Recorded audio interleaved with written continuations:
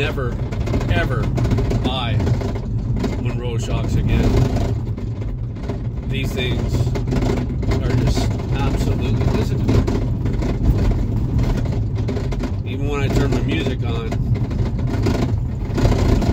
these things just drown out the music. The music cannot drown out the sound.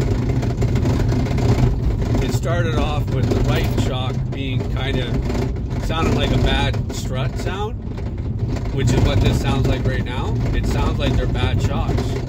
I just replaced them. Literally just replaced them. These things have been on my car for 4 days, and I've been listening to this for 4 days, and it's just getting worse and worse and worse.